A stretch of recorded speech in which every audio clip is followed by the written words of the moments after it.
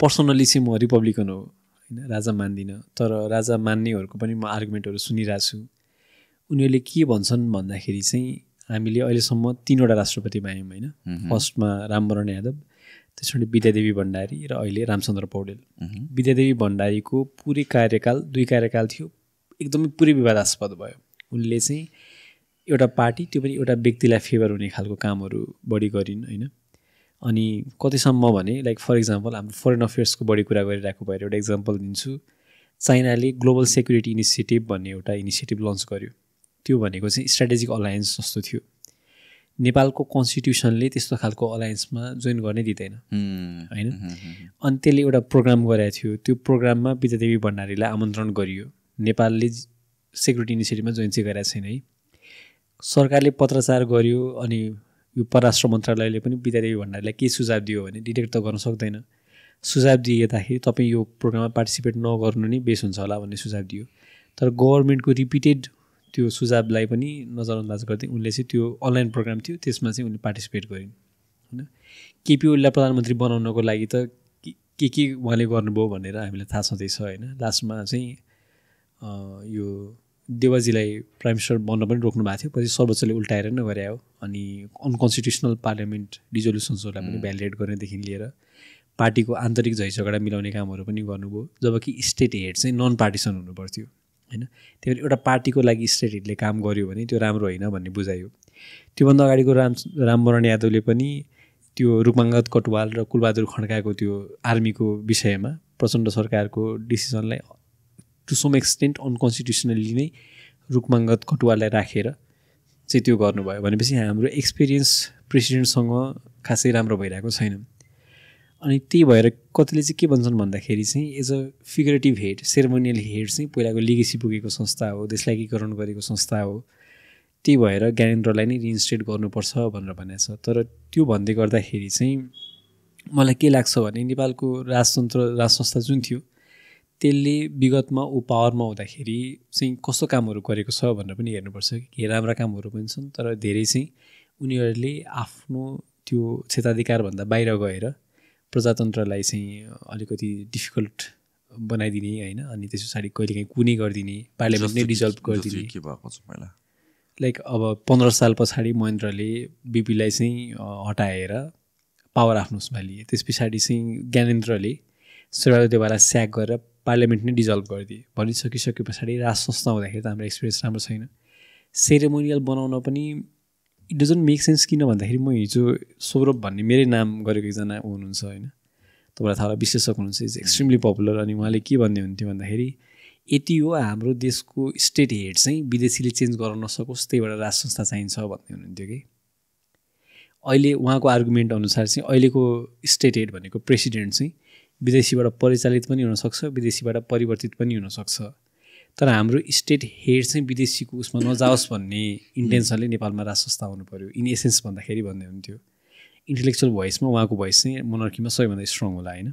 तर मेरो आर्गुमेन्ट के हो भने यदि प्रेसिडेन्ट हुन्छ भने त्यो प्रेसिडेन्टलाई त जनताले पनि हटाउन सक्छ नि त। राज संस्था हुँदाखेरि पछि कुनै एउटा राजा विदेशीकै ऊ बनिदियो भने, गुटी बनिदियो भने, विदेशीले त्यो राज संस्थालाई चलायो भने त्यति बेला हटाउनको लागि त्यो अप्सन पनि हुँदैन। अहिले त राष्ट्रपति छ र नै चेन्ज भइरहेछ। रामवरण यादव चेन्ज भएर विद्यादेवी भण्डारी आउनुभयो, विद्यादेवी भण्डारी चेन्ज भएर रामचन्द्र पौडेल आउनुभयो।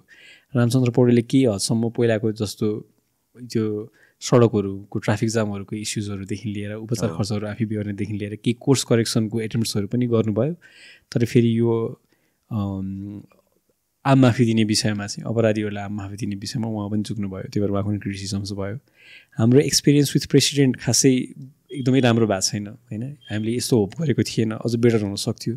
तर त्यो भनेर फेरि राजै ल्याउनु भन्ने आर्गुमेन्ट चाहिँ इट डजन्ट मेक सेन्स। अनि म सबैको आर्गुमेन्टहरू सुनिरहेको छु, रविन्द्र मिश्रको, सौरभको, तर आइ एम नट इन्टायरली कन्भिन्स्ड होइन।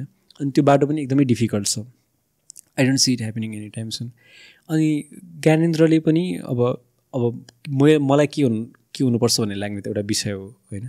तर के भइरहेछ भन्ने एनालाइज गर्दाखेरि पूर्व राजा ज्ञानेन्द्रले पनि दुर्गा प्रसाई जस्तो मान्छेको पछि लागेर चाहिँ हुँदैन थियो होइन। अब उहाँले के गरिराख्नु भएको छ त हामीलाई थाहा छ नि त।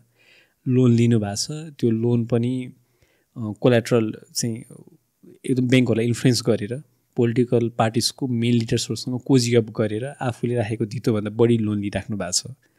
अनि त्यो लोन नतिर्नको लागि यो आन्दोलन गरिराख्नु भएको छ। त्यसको लागि उहाँले फालेको राजतन्त्रको एउटा कार्ड हो। बरु राप्रपाकै नेता लिङदेन मिश्रहरूकै सपोर्टमा चाहिँ गर्न खोजेको भए हुन्थ्यो, तर राजा गएर उहाँको कार्यक्रममा उपस्थित भइदिनु भयो। अहिले चाहिँ आएर लिङदेनको कार्यक्रम पृथ्वीनारायण शाहको शालिगको उसमा पनि हुनुभएको छ होइन, राजा गएका छन्। तर अब कि त ज्ञानेन्द्रले आफै वक्तव्य जारी गरेर आफै आन्दोलनको आह्वान गर्नुपर्छ। त्यो भयो भने चाहिँ नेपालमा राजतन्त्रको सपोर्टमा मान्छे छन् होइन। मैले त जे हो त्यही भन्ने हो होइन, एज अ पोलिटिकल एनालिस्ट। राजतन्त्रको सपोर्ट पनि बढिरहेको छ, राजाको सपोर्टमा पनि मान्छेहरू बढिरहेका छन्। ज्ञानेन्द्रले आफै वक्तव्य जारी गरेर या चाहिँ भिडियो केही जारी गरेर तपाईँहरू सडकमा आउनुहोस् भन्नुभयो भने एउटा खालको चाहिँ नयाँ पोलिटिकल कोर्स सुरु हुन्छ नेपालमा। उहाँले त्यो आफै नभनिकन दुर्गा प्रसाईले गर्दैमा या लिङदेन मिश्रहरूले गर्दैमा चाहिँ त्यति जनताहरू सडकमा आउँछन् जस्तै मलाई लाग्दैन कि। यो चेन्ज गर्नको लागि त हामीले संविधानले ठाउँ नै दिएको छैन नि त। कि त रिफरेन्डम गर्नु पऱ्यो, कि त सडकबाट चाहिँ राजा स्थापित हुनु पऱ्यो। राजा आउँछन् भन्ने कसरी आउँछन् भन्ने कुरा प्रमुख हो, कि त आर्मीले कु गर्नु पऱ्यो। आर्मीले कु गर्ने कुरा भनेको डिस्टेन्टको कुरा भयो होइन। सडकबाट आउनको लागि राजा आफैले चाहिँ आह्वान गर्नुपर्छ। त्यत्रो जोखिम मसँग बोल्दैनन् थाहा छैन। फेरि आन्दोलन सक्सेसफुल भएन भने अहिले जुन जति उसले कमाएको छ त्यो पनि सब जान सक्छ, देश छोड्नुपर्ने अवस्था पनि आउन सक्छ। अर्को रिफरेन्डम हो। रिफरेन्डमको लागि दलहरू इजिली मान्दैनन्। त्यही भएर राज संस्था आउँछ भने कसरी आउँछ भन्ने कुरातिर पनि हाम्रो ध्यान जानुपर्छ कि सपोर्ट चाहिँ इन्क्रिज भइरहेको छ। अनि यसमा पनि दलहरूकै कमजोरीको कारणले गर्दाखेरि भएको हो। प्रेसिडेन्टहरू एकदमै नन पार्टिसन भएको भए एउटा राजनीतिक दलको लागि या एउटा नेताको लागि उनीहरूलाई फेभर गर्नको लागि काम नगरेर एज अ स्टेट हेड बसिदिएको भए यस्तो ठुलो समस्या हुँदैन थियो। अर्को चाहिँ अब त्योभन्दा बढी फ्रस्ट्रेसन पनि हो कि गणतन्त्र आइसकिसके पछाडि चाहिँ धेरै परिवर्तन हुन्छ, हामी सबैले रोजगारी पाउँछौँ, हाम्रो इकोनोमिक स्ट्याटसहरू इम्प्रुभ हुन्छ भन्ने जुन खालको एक्सपेक्टेसन्सहरू थियो त्यो फुलफिल नभइसकिसके पछाडि चाहिँ अब फेरि ब्याक टु केही न केही जनतालाई त चेन्ज चाहिरहेको हुन्छ नि त हो।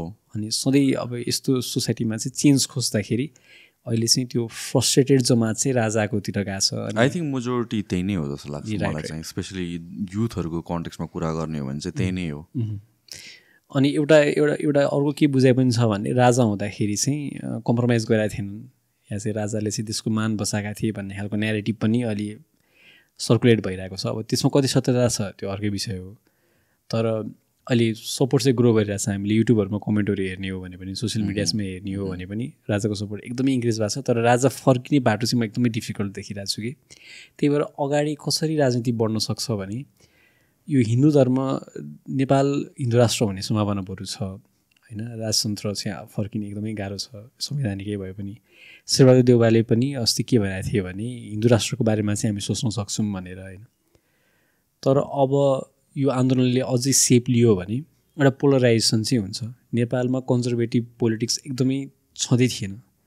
यो जब हामीले 62-63को जनआन्दोलन गऱ्यो त्यस पछाडि चाहिँ हामी स्टेट रिस्ट्रक्चरको फेजमा गयौँ। फेडरलिजम, सोसियल इन्क्लुजन जस्ता विषयहरू एकदमै बढी प्रोमिनेन्ट भएर आए होइन। अनि कतिपय इस्युजहरू सल्भ पनि भए, कतिपय इस्युजहरू सल्भ भएनन्। तर अब चाहिँ कन्जर्भेटिभ पोलिटिक्सले फेरि आफ्नो मोमेन्टम गेन गरिरहेछ कि। सोसाइटीमा लिबरल मान्छे मात्र हुँदैन। म लिबरल हो तर मैले के कुरा बुझ्नुपर्छ भने सोसाइटीमा दुइटै तबकाका मान्छेहरू हुन्छन् कि, दुइटै यो फ्याक्सनका मान्छेहरू हुन्छन्, दुइटै इडियोलोजीका मान्छेहरू हुन्छन्। एउटा लिबरल इडियोलोजीको नि हुन्छ, अर्को चाहिँ संरक्षणवादी जे छ त्यसलाई संरक्षण गर्ने, हाम्रो भ्यालुज, हाम्रो कल्चर, हाम्रो आइडेन्टिटी, हाम्रो पुर्खाहरूले के गर्थे, कस्तो लाग्थे, यी सबै कुरालाई संरक्षण गर्नुपर्छ भन्ने नै हो कन्जर्भेटिजम भनेको। त्यो पनि नेपालमा छ। अनि यस्तो कन्जर्भेटिभ सोसाइटीमा त्यसलाई रिप्रेजेन्ट गर्ने पोलिटिकल पार्टिज या त्यसलाई रिप्रेजेन्ट गर्ने चाहिँ एउटा प्लेटफर्म नबदिँदाखेरि त्यो भोट एकदमै स्क्याटर्ड भएको थियो कि। अब चाहिँ राजाको त्यो भित्रभित्रै उनले चाहिँ एक्टिभ हुँदै गर्दाखेरि अनि राप्रपामा पनि अलिकति चेन्ज आएर, राप्रपामा पहिला त जुन पार्टीसँग पनि मिल्ने सरकारमा जाने होइन, अनि भ्रष्टाचार गर्ने, अनि लोकेन्द्रबहादुर चन्द, सूर्यबहादुर थापा मन्त्री हुने होइन, अनि दीपक बोहराहरू जस्तो यस्तो कन्ट्रोभर्सियल फिगर्सहरू थिए। अनि अहिले त लिङ्गदेनहरू जस्तो नयाँ फिगरहरू आइरहेछन्। त्यो आइसकिसके पछाडि चाहिँ जुन अनरिप्रेजेन्टेड त्यो कन्जर्भेटिभ भोट ब्याङ्क थियो नि त्यो चाहिँ अब रिप्रेजेन्ट हुँदैछ कि।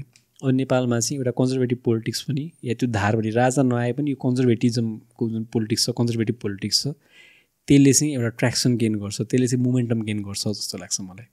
अब त्यसको रिप्रेजेन्ट अहिलेसम्म चाहिँ उसले नै गरिरहेछन् होइन, राप्रपाले नै गरिरहेछ, मिश्र लिङ्गदेनले नै गरिरहेछन् टु लार्ज एक्सटेन्ट। तर अर्को कन्जर्भेटिभ पार्टी नहोला पनि भन्न सकिँदैन।